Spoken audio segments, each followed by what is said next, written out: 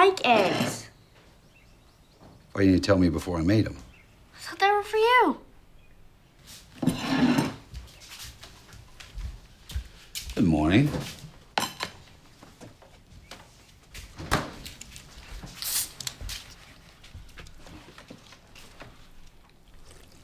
How you feeling? Hungover? How many times have you been asked how awesome it is to work with George Clooney?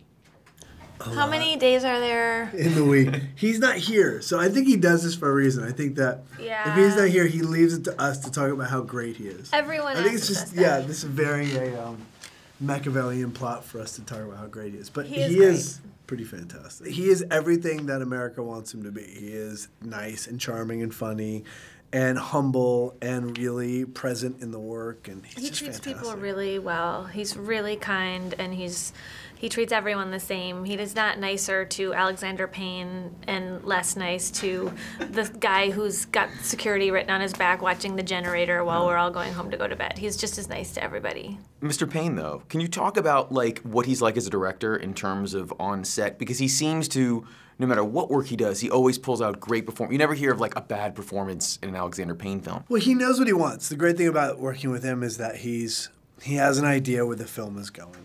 And so it gives you confidence as an actor.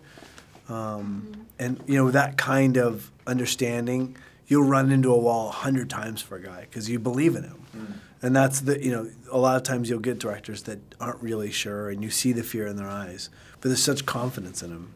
Yeah, he's really prepared. He knows exactly what he wants when he shows up for work every morning. And I feel like for my audition, he told me to do when I got to work what I did in my audition.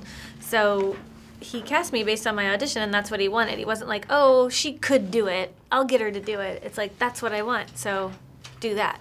And we did a Q&A a week or two ago, and I think you mentioned there that he had you audition every single scene. Yeah, I auditioned with all my scenes, but there was only 3, and but they're not like short little things. Like it was awesome. I liked it. I got to do a whole movie for Alexander Payne in my audition.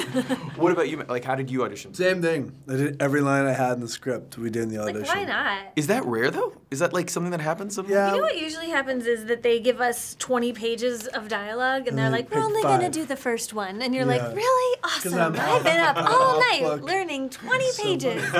And so I was thrilled when I went in, and he actually did Did all of everything. them, I was right. like, good.